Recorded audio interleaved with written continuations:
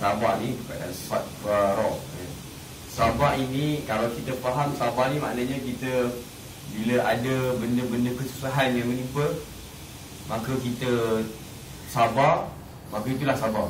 Ataupun apabila kita nak marah tapi oleh kerana tak jadi nak marah, maka kita datangnya sabar. Itu kita faham. Tapi sebenarnya sabar ni maknanya apa?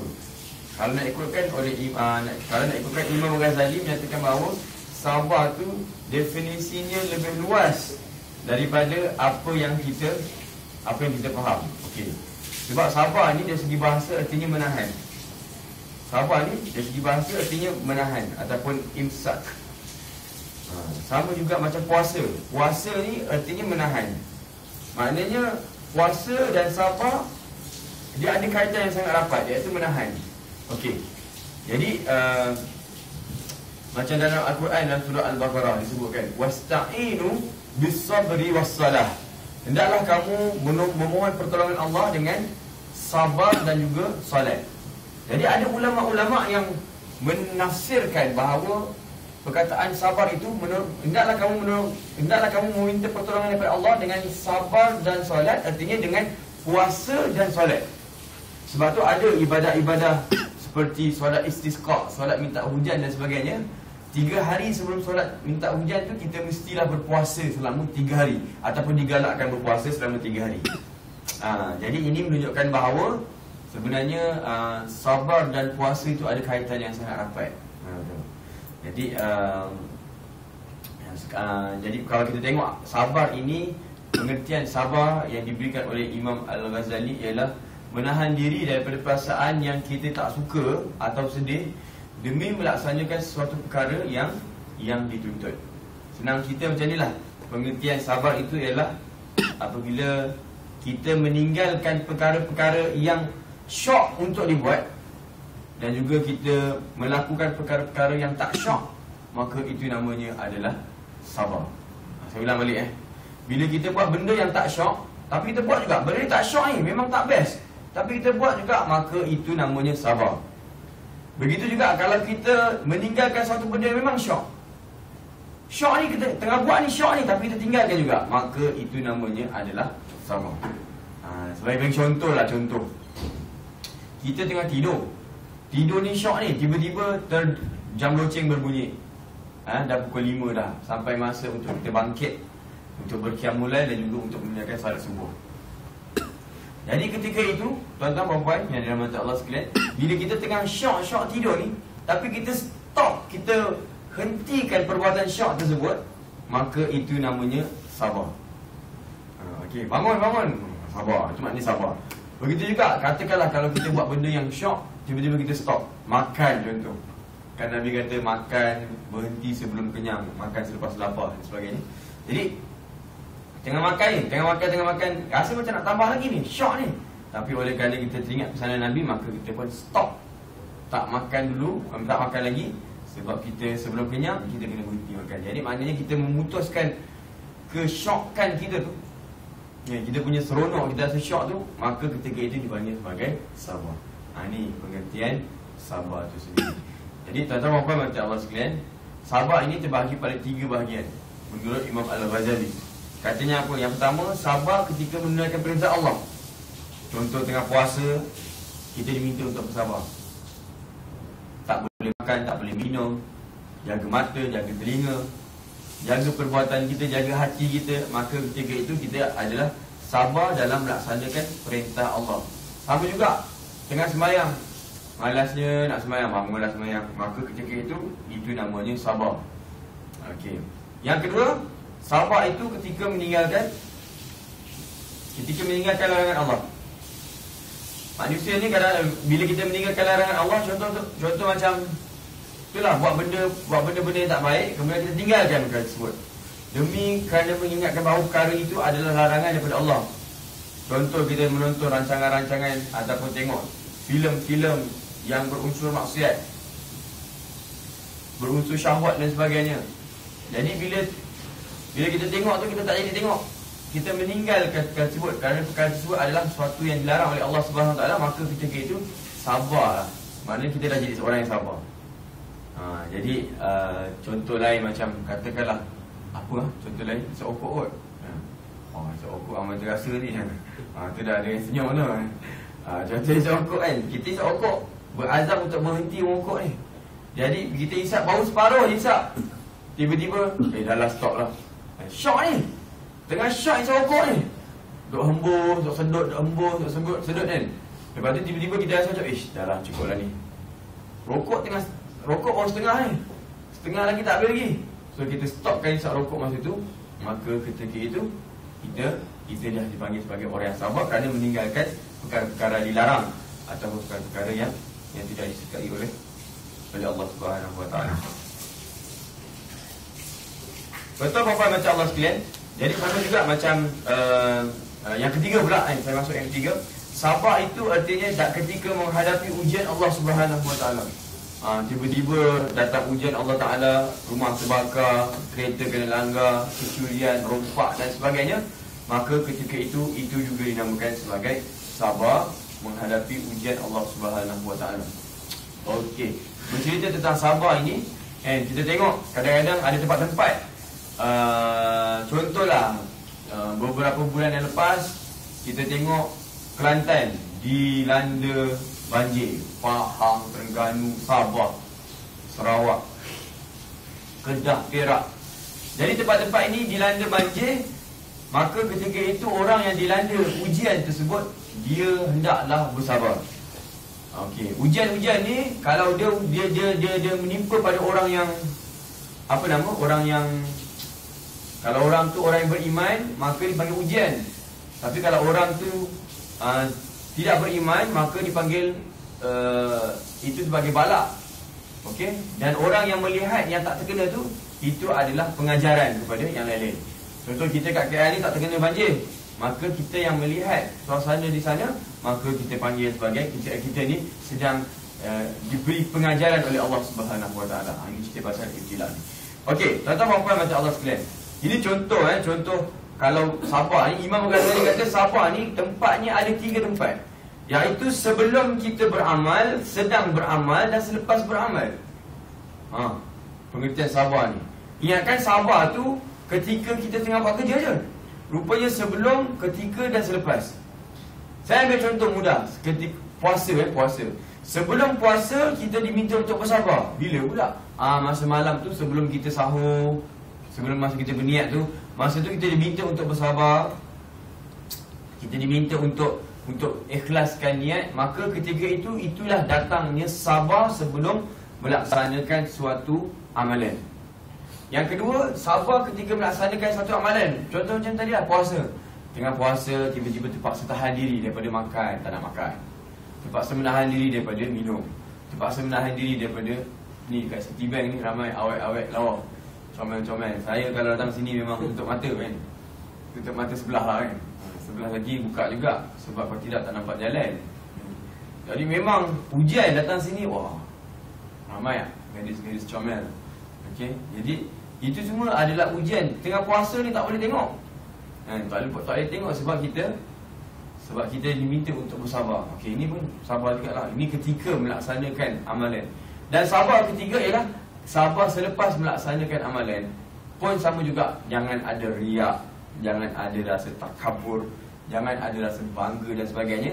Kerana perkara tersebut boleh merosakkan kita punya amalan. Okey, jadi syaitan ni, dia akan datang untuk merosakkan manusia. Dia tengok manusia dah buat amal. Oh, kau dah puasa hari ni kan? Okey, oleh kerana kau dah puasa hari ni, rupa-rupanya syaitan masih tak berputus asa. Kita ingatkan bila kita dah puasa, okeylah, selesai dah buat pahala. Rupanya syaitan mampu lagi nak merosakkan manusia dengan mengurangkan pahala kita tadi. Caranya dengan melahirkan rasa riak ketika riak selepas kita berpuasa. Ini contoh jugalah kan. Jadi maknanya bila itulah, sebagai yang biasa saya cakap sebelum ni, dia pun buat tulis dekat Facebook, alhamdulillah hari ni buka puasa di restoran sekian. Lepas tu orang komen, oh puasa ke tadi? Puasa Isnin. Kata apa ni, kenapa puasa? Tak ada, saja suka. Tahniah lah, rajin ni puasa, sukalah tengok you rajin puasa. Tak ada apalah. Ini semua adalah perkara-perkara yang patut kita sabar kan. Sepatutnya puasa ni tak ada cerita-cerita kat orang. duk pergi dekat pejabat jumpa kawan-kawan, kau nak puasa kan? Kau puasa hari ni? Kau makan tengah hari kat mana? Aku hari ni makan tengah hari kat depan sana kot. Tak payah ajak aku Kenapa? Aku puasa hari ni.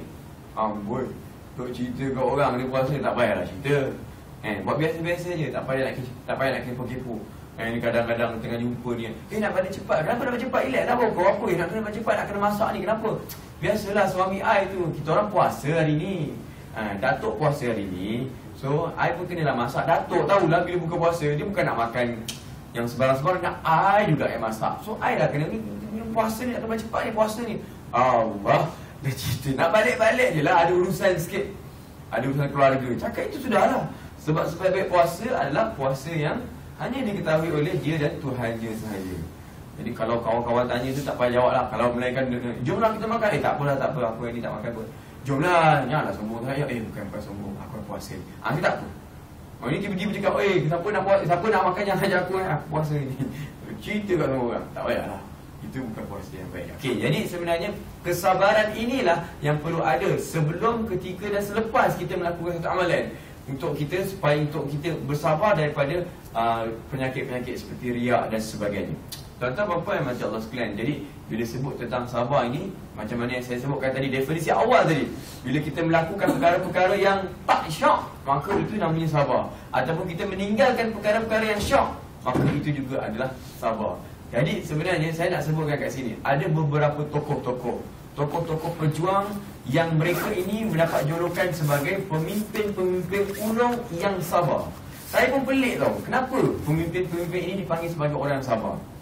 Contoh tentera-tentera Jalut, tentera-tentera Talut dalam satu peperangan yang berlaku pada zaman Nabi Daud alaihi salam. Okey, masa tu Nabi Daud masih kecil lagi.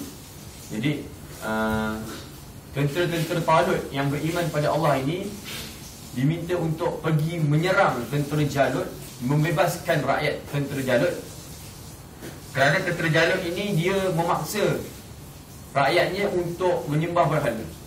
Maka tentera Talut datang untuk menyelamatkan rakyat mereka dan menggulingkan tentera Jalut.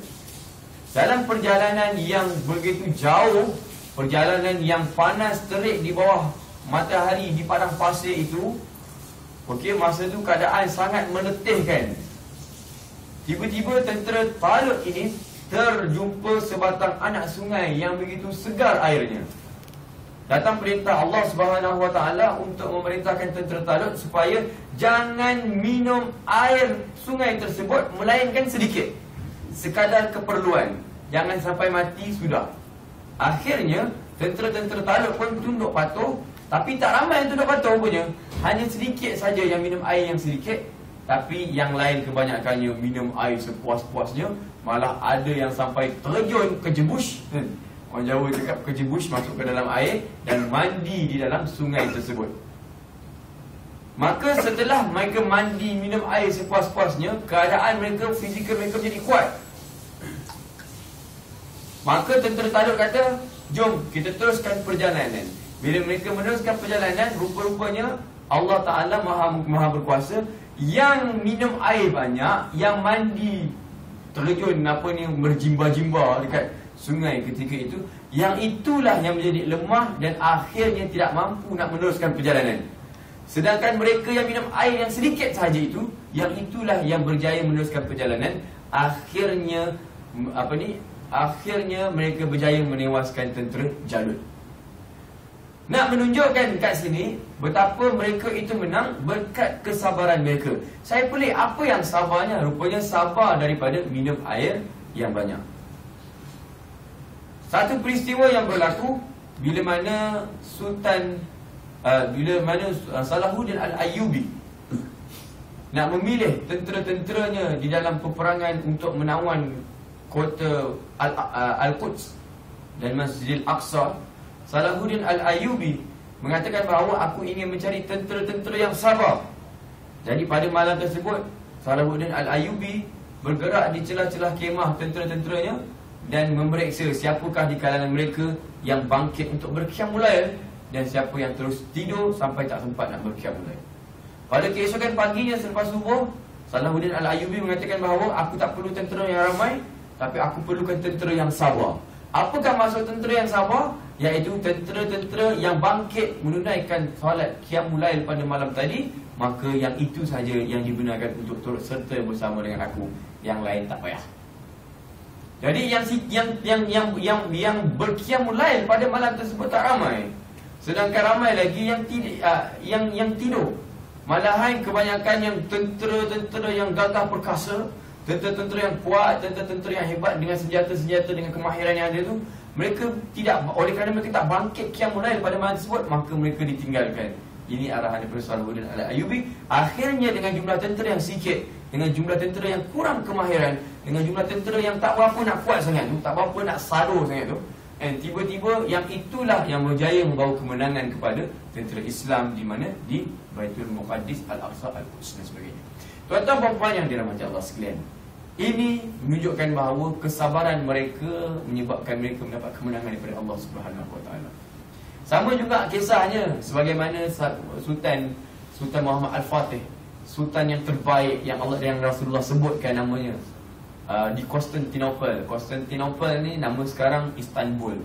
Konstantinopel ni dulu dia ada bangunan yang paling besar, bangunan Hagia Sophia. Itu masa itu dia adalah merupakan sebuah gereja dan bangunan yang terbesar di dunia pada zaman Nabi dulu. Zaman Nabi dulu, istana Hagia Sophia tu bukan istana paling besar lah, bangunan paling besar lah. Kira macam kalau kat Malaysia, kalau kat dunia sekarang ni macam, kalau sekarang ni macam Menara Buruj ke apa benda itulah, kat Dubai dan sebagainya, KLCC dan sebagainya. Jadi ketika itu bila Sultan Muhammad Al-Fatih berjaya untuk membuka kota Konstantinopel dan ataupun dalam bahasa Arab ni Konstantinia. Jadi ketika itu kali pertama mereka nak menunaikan solat Jumaat kat situ. Jadi Sultan Muhammad Al-Fatih mengatakan bahawa aku ingin mencari seorang imam yang paling sabar.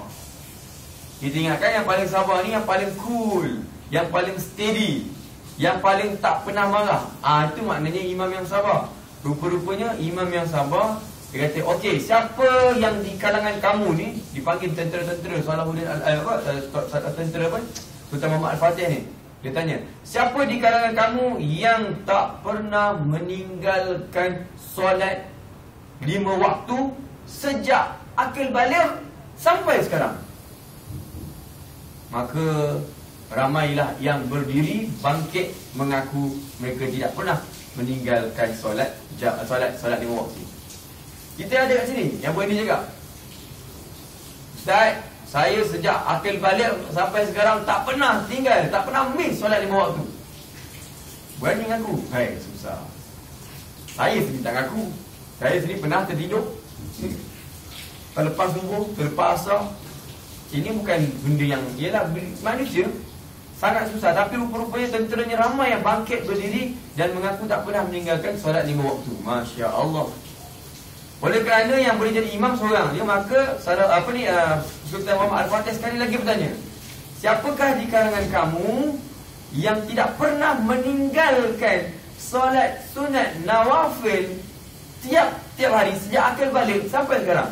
Maknanya solat sebelum zuhur, solat selepas zuhur, solat sebelum asar, solat sebelum maghrib, solat sebelum maghrib dan sebagainya.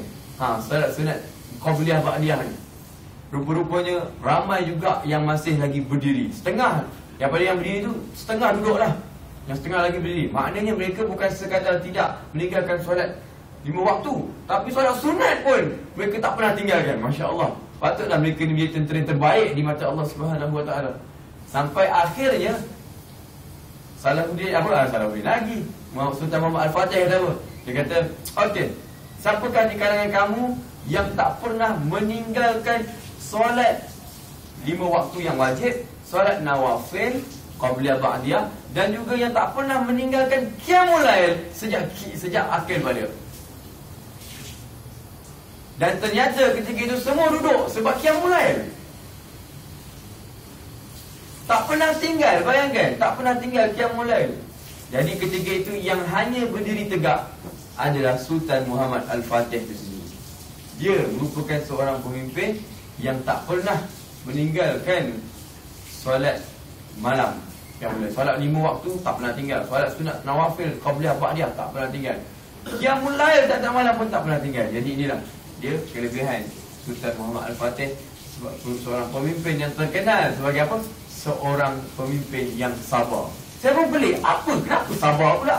Rupa-rupanya sabar itu apabila mereka sanggup meninggalkan layanan hawa nafsu mereka, mereka sanggup untuk melawan hawa nafsu mereka demi untuk melakukan perkara-perkara yang baik. Seperti mana definisi yang telah disebutkan oleh Imam Al-Ghazali, kesabaran itu artinya apabila kita melakukan perkara yang tak syok ataupun kita meninggalkan perkara yang syok, maka itulah namanya sabar. Jadi mereka sanggup bangkit waktu malam untuk berqiyamul lail, sedangkan waktu malam itu waktu yang paling syok nak tidur. Masa tu dah boleh angkat selimut sesedap-sedap, dia tidur nyenyak sangat pada waktu tersebut dan syok sangat, tapi mereka bangkit daripada tidur yang syok itu demi untuk beribadah, maka itu mereka di kalangan sudah termasuk di kalangan mereka yang sabar. Tuan-tuan puan macam Allah sekalian.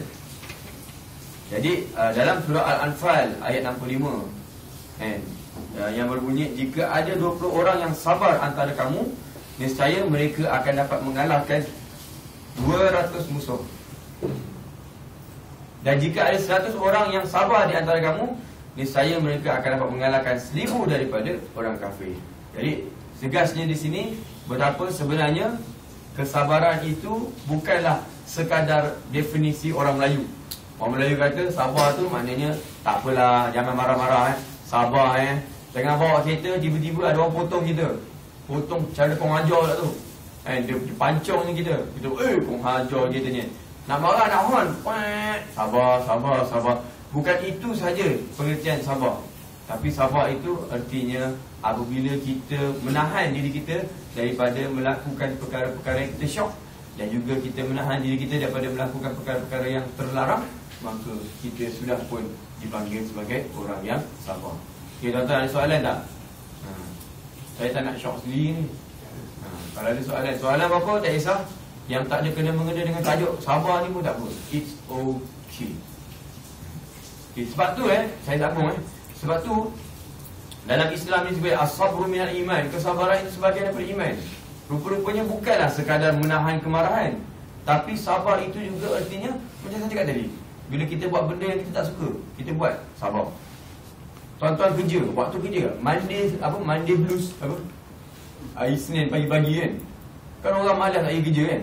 Tak apa, sabar, bangun. Jadi itu juga dipanggil sebagai sabar. Maka kita sabar lah tu. Buat benda yang kita tak suka, ataupun kita tinggalkan benda yang kita suka.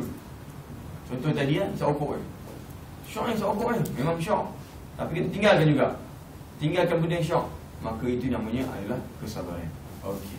Ada soalan tuan-tuan? Come on, tanyalah sikit. Tanyalah, benda tak ada kena-mengena pun tak apa. Tak ada soalan, come on. Nanti profesional semua ni.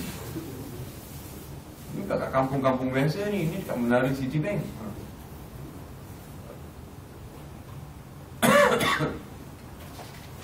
Tak ada soalan? Bagus, betul.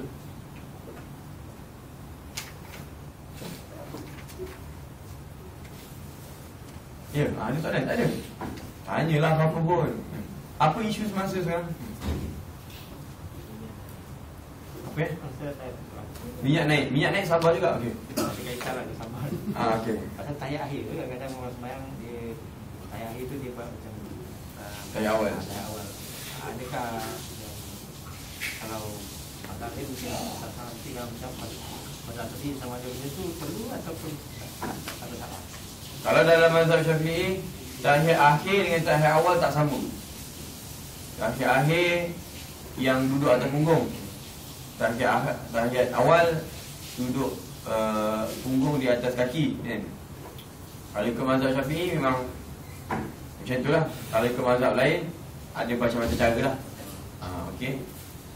Sebenarnya dalam mazhab Syafi'i juga, bukan saya nak timbulkan kecelaruan, dalam mazhab Syafi'i juga pun ada juga yang berpegang macam mazhab lain juga. Tapi Imam Syafi'i kata style macam kita buat sajalah. Tahiyat akhir duduk atas punggung, tahiyat awal mestilah duduk atas kaki kita sendiri. So itu jawapannya. Tapi katakanlah kalau tak buat, tak salah. Benda tu very simple, benda kecil je. Jangan duk gaduh-gaduh, kau buat je ni tak sah tau. Tak saya. Sah juga. Sah, tetap sah juga. Tapi yang mana lebih baik kalau kita ikut macam Imam Syafi'i punya ajaran, iaitu kita macam biasa kita amalkan. Harap menjawab Tapi kalau tak nak buat pun tak apa. Benda tu benda sunat je. Jangan untuk pening-pening. Lepas tu jangan marah-marah orang, kau tak buat ini, tak boleh. Kalau orang tu tak nak buat tak apa. Tapi kalau buat lagi baik. Soalan lain ada? Macam mana dengan perkembangan Syiah Ustaz kat Malaysia? Perkembangan Syiah di Malaysia? Besar ke dah banyak ke?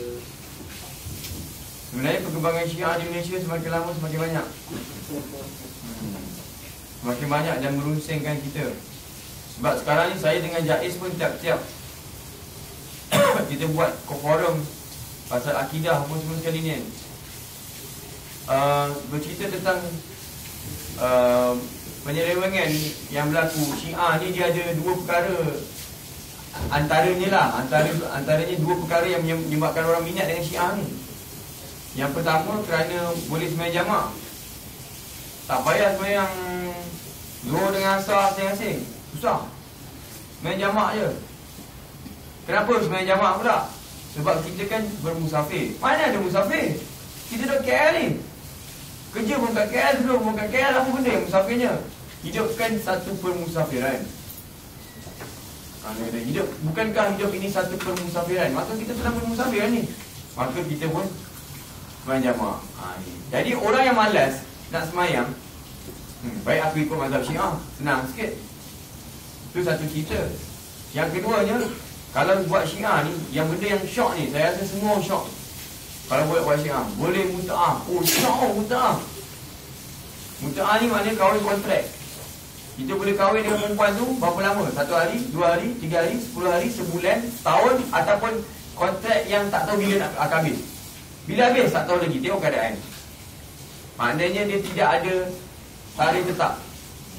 Tamat kahwin muta'ah. Okey, jadi kahwin muta'ah ni, bila kita dengan perempuan tu, kita nikahkan diri kita dengan perempuan tersebut, maka kita dah jadi suami isteri. Tapi suami isteri muta'ah. Dan kita kena bayar pada perempuan tersebut berapa lah? RM1 ke, RM2 ke, RM10 ke? Tak kisahlah berapa-berapa pun. Itu terpulang. Tapi itu cara Syiah punya fahaman. Dan yang lebih best lagi, kita boleh bermuta'ah dengan bini orang. Saya dulu ingatkan muta'ah ni cuma boleh sesama dengan perempuan yang masih tinggal. Rupa-rupanya perempuan dengan bini orang pun kita boleh muta'ah dengan dia. Dan bini orang tersebut boleh merahsiakan muta'ahnya dengan kita. Dia boleh merahsiakan muta'ah tersebut daripada suami dia. Suami dia tak tahu pun tak apa. Tuan-tuan perempuan, cek balik isteri kita masing-masing. Takut-takut dia ada muta'ah dengan lelaki lain. Okey. Jadi ni syoknya kahwin muta'ah. Sejarah muta'ah ni dulu pada zaman Nabi dulu, Nabi telah membenarkan sahabat-sahabat untuk kahwin muta'ah bagi mereka yang pergi berperang. Jadi perang dulu lama, perjalanan perang lama. Jadi bila sampai kat tempat peperangan, maka mereka boleh untuk berkahwin muta'ah dengan anak-anak gadis yang ada di kawasan tempatan. Sejarahnya begitu. Dan hadis yang membenarkan yang mengizinkan, hadis yang mengizinkan kahwin muta'ah itu telah diriwayatkan oleh Imam Ali sendiri, Sayyidina Ali yang telah membenarkan, telah meriwayatkan hadis tersebut. Beberapa tahun selepas itu, Nabi telah mengeluarkan satu arahan yang mengatakan bahawa tidak perlu lagi, tidak dibenarkan lagi kahwin muta'ah. Dulu aku telah menghalalkan kahwin muta'ah, dan sekarang kahwin muta'ah dah tak dibenarkan lagi. Dan hadis itu telah diriwayatkan oleh Sayyidina Umar Al-Khattab. Jadi dalam silibus yang saya belajar dulu, maknanya dulu muta'ah hukumnya harus. Tapi beberapa tahun selepas itu, hukum muta'ah jadi haram. Yang bawa kata harus itu Sayyidina Ali. Yang bawa kata haram itu adalah Sayyidina Umar. Jadi semua mazhab ahli sunnah wal jamaah telah bersetuju mengatakan bahawa kahwin muta'ah itu hukumnya adalah haram. Tapi mazhab Syiah kata tak haram. Kenapa? Dia berpegang kepada kata-kata Sayyidina Ali, hadis yang dibawakan oleh Sayyidina Ali tadi, iaitu kahwin mut'ah adalah harus. Jadi kita cakap dengan dia, ini kata memang betul, ini kata-kata Sayyidina Ali. Tapi beberapa tahun selepas itu Nabi telah mengharamkannya dan telah diriwayatkan oleh Sayyidina Umar. Apa jawapan ulama apa ni? Ulama Syiah tersebut. Ini cerita betul ni. Ini saya baca ni sendiri dalam kitab apa ni, Al-Ahkam Al-Islamiyah. Satu buku yang tebal, panjang macam ni, tebal macam ni, yang telah ditulis oleh ulama-ulama Syiah tentang fiqh Syiah. Jadi rupa-rupanya kata, oh okey, kami bila hadis tersebut telah dibawa oleh Sayyidina Umar, maka kami tak iktiraf Sayyidina Umar. Kami tak mengiktiraf Sayyidina Umar. Dalam arti kata yang lain, sebenarnya memang puak-puak Syiah ni, dia memang mengatakan bahawa Sayyidina Umar tu kafir. Jadi kalau orang kafir membawa atau meriwayatkan satu hadis, kita nak terima ke? Memang taklah, kata. Jadi kita tak terima pandangan tersebut, maka dia tetap stick dengan pandangan Sayyidina Ali, iaitu bukan pandangan Sayyidina Ali, apa yang diriwayatkan oleh Sayyidina Ali, iaitu menghalalkan kahwin mut'ah. Jadi saya dapat panggilan, saya dapat soalan, ni ada seorang kawan Facebook saya, dia daripada Johor. Jadi dia kata dia bercinta dengan seorang lelaki, suami orang di Perak. Jadi dalam satu hari dia terlalu rindu nak jumpa dengan power dia tu. Jadi dia pun naik bas pergi ke Perak. Bila jumpa dengan power dia di Perak tersebut, maka power dia kata check in ke hotel lah. Masa check in ke hotel, rupanya akhirnya bukan check in biasa, check in betul-betul check in. Faham tak? Memang dia check, dia in betul. Okay, jadi dia pergi ke bilik. Akhirnya dia telah dicium oleh lelaki tersebut. Dan perempuan tersebut, biasalah bila lelaki dah cium, lelaki tu pula handsome. Walaupun taklah se-handsome saya, tapi mungkin menggoda dan sebagainya. Akhirnya lelaki tu kata apa? Aku telah nikahkan diri aku dengan engkau, bersaksikan Allah dan para malaikat. Jadi ada suami ada, perempuan ada. Jadi maknanya terus nikah malam tu. Jadi tanya dengan saya, Ustaz, apa yang telah saya lakukan, Ustaz? Saya cakap, awak punya power tu Syiah ke apa? Tak lah, saya tak tahu. Itu Syiah lah tu. Syiah lah tu. Memang syok. Jadi Syiah ni syok. Tuan-tuan kalau nak syok, Syiah lah. Memang syok lah. Okay. Sebab boleh kahwin mut'ah dan sebagainya. Tapi jangan marah kalau bini kita mut'ah dengan orang lain. Itu je. Sebab bini kita pun berhak juga untuk melakukan mut'ah dengan jantan lain tanpa pengetahuan kita. Dan ada satu ceramah tu saya dengar dalam bahasa Arab. Ceramah tersebut dengan cakap, siapa yang kahwin mut'ah satu kali, pahalanya sekian-sekian. 2 kali, pahalanya sekian-sekian. 3 kali, sekian-sekian. Siapa yang mut'ah 4 kali, pahala macam pahala Nabi Muhammad SAW. Gila babi. Siapa tak nak pahala macam Nabi Muhammad? Senang je, mut'ah 4 dapat. Wah, saya pun bukan 40 pun tak apa. Memang syok lah kalau macam tu. Tapi kalau bini sendiri kena mut'ah, kena lanyak dengan jantan 40 kali, jangan marah. Sebab apa? Sebab awak dah Syiah, terima je lah hakikat itu. Jadi nasihat saya pada anda semua, pada diri saya, tuan-tuan semua, ramai di kalangan kita yang sibuk nak mencari apa kesesatan Syiah, apa penyelewengan Wahabi, apa kesesatan liberal dan sebagainya. Sebenarnya sebelum kita sibuk nak mencari kesesatan atau penyelewengan Syiah, Wahabi dan sebagainya, saya nasihatkan supaya kita mendalami dulu apa itu ahli sunnah wal jamaah. Sebab kita ni, fahaman kita fahaman ahli sunnah wal jamaah, kita tak pegang fahaman lain. Jadi kalau kadang-kadang saya tanya, Ustaz, saya nak belajar bahasa Syiah lah. Okey, awak dah belajar bahasa ahli sunnah? Jawapannya tak tahu lagi. Ustaz, kenapa Wahabi itu salah, Ustaz? Apa pandangan salaf, pandangan khalaf, pandangan itu Ibn Taymiyah lah, apa benda lah. Kenapa tu, Ustaz? Kenapa berlaku pertelingkahan begitu? Maka saya tanya dengan dia balik, faham tak apa tu ahli sunnah wal jamaah? Tak faham. Sibuk nak belajar benda-benda lain, tapi tak faham asas pegangan sendiri. Sebab tu ramai di kalangan mereka yang kata, Ustaz, saya nak selamatkan sepupu saya. Sepupu saya didapati terlibat dengan Syiah. Dia sampai dalam kocek ni, Ustaz, kantoi dah. Ada batu Karbala. Bila setiap kali dia sujud, dia akan keluarkan batu tu, dia sujud. Allah, memang confirm dari Syiah, Ustaz. Jadi okey, saya nak selamatkan dia. Saya pun dah beli dah, pergi dekat kedai buku. Saya dah dapatkan buku penyelewengan Syiah. Saya dah dapat gini. Saya dah dapat gitu. Saya dah kaji dah gini. Saya nak selamatkan dia. Tak lama lepas tu, lebih kurang 6-7 bulan, dia pula Syiah. Dia dah join Syiah dah. Kenapa join Syiah? Sebab dia tak faham Ahlussunnah wal Jamaah. Akhirnya apa yang terjadi? Dia nak sibuk belajar pasal Syiah. Lalu yang agama asal sendiri, Sunni sendiri tak dikuasai. Habislah. Habis. Ibarat kata macam ni dah, senang lah. Macam kes tahun 90-an, 97, tahun 2000, tahun 2001. Kes banyak anak-anak dara kita yang akhirnya masuk Kristian. Kenapa? Sebab asalnya dia kata ada seorang kawan dia, lelaki, Robert lah, John lah, Camel pula, apa benda lah nama-nama kan. Jadi dia pun kata dia ni kawan dengan saya, dia nak tanya pasal Islam. Dia pun nak tanya pasal Islam. Jadi lepas tu bila dah tanya pasal Islam, dia pula buat comparison antara agama Islam dengan Kristian. Punyalah rapat, akhirnya bercinta. Bila dah bercinta, akhirnya terlanjur. Bila dah terlanjur dalam agama Islam, orang terlanjur kena sebat 100 kali.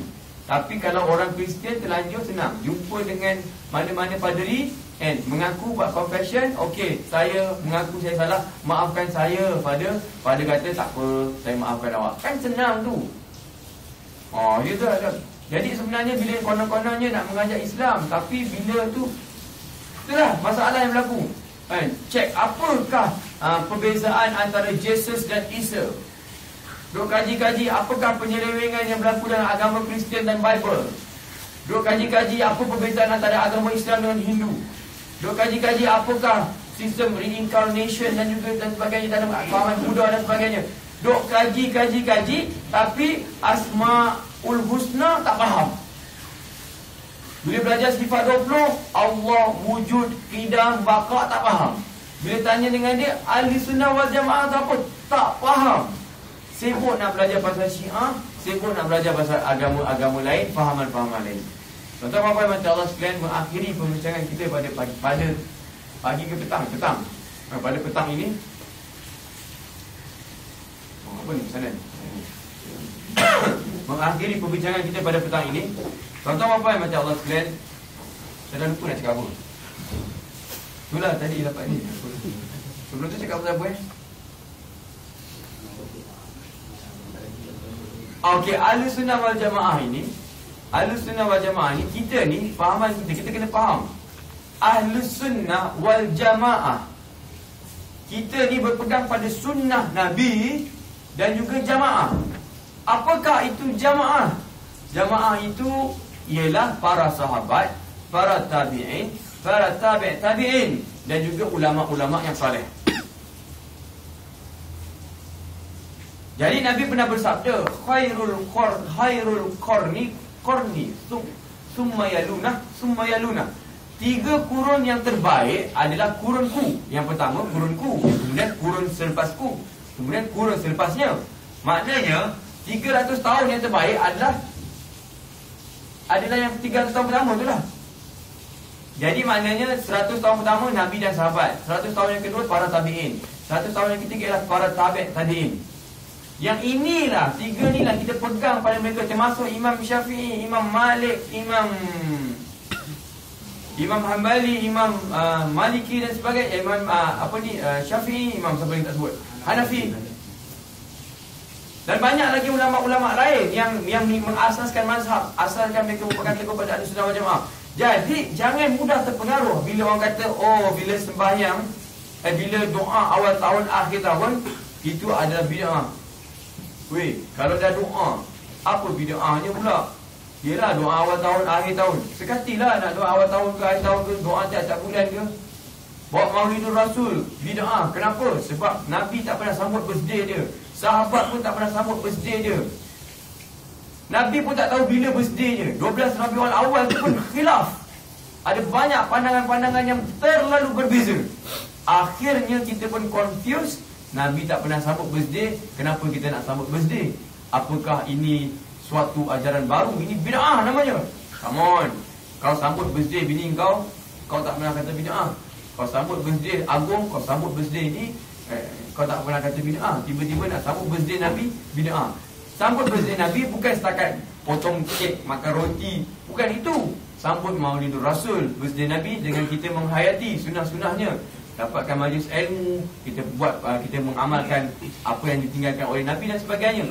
Jadi sebab apa? Tak semestinya apa yang Nabi tak buat, kita tak boleh buat. Sebab kita ni ahli sunnah wal jamaah. Mungkin Nabi tak buat, sahabat buat. Mungkin sahabat tak buat, tabi'in buat. Mungkin tabi'in tak buat, tabi'in buat. Maka kita boleh buat, kita boleh ikut. Walaupun Nabi tak buat, tapi kita boleh buat.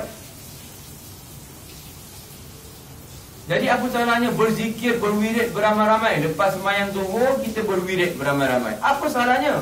Memang Nabi tak buat, tapi tabi'in buat, para ulama buat. Apa salahnya? Lu kata, Nabi tak buat, kita tak buat. Apa, tak cukup ke apa yang Nabi dah ajar? Kenapa nak kena buat benda-benda lain? Memanglah tak cukup. Bukan tak cukup, maksudnya tak sempurna, tak sesuai.